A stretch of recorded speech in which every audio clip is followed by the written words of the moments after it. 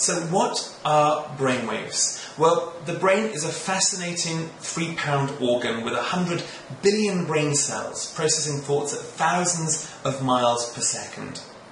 But have you ever really thought about how it works?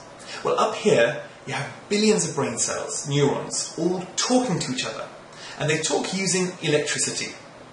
And when they're all talking, a significant amount of electricity is generated.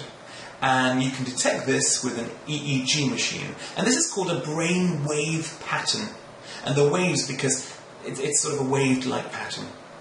And different brainwave patterns have different names depending on their frequency. In other words, depending on their pulses per second.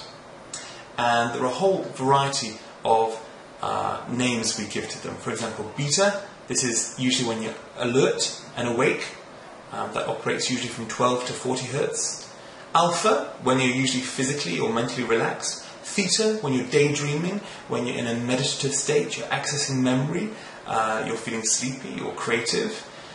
Delta, that's really deep, that's about 0.1 to 4 hertz, and that's when you're really in a very, very deep sleep, when your body's undergoing its own healing processes.